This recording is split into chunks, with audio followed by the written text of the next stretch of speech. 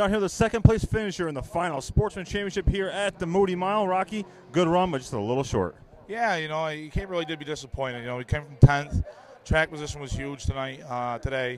The track's kind of one lane, so we didn't really have an outside groove to work with. We just, run the bottom only. The car was awesome. I really couldn't ask for much more, and just ran out of time. Now, you've had a lot of success here at the Moody Mile in the Sportsman and in the Pro Stock. It's got to be bittersweet for this to be the last race. Yeah, no, it definitely is. We've had a ton of success here. Last 5 years, been on fire here. Just had a lot of circumstance stuff. We've won 3 in a row. Coming up second today from 10th. I can't be disappointed.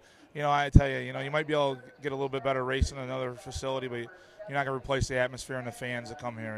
It's just something about being here makes it special, and you're not going to be able to replace that with another place. What do you got to thank for getting here today?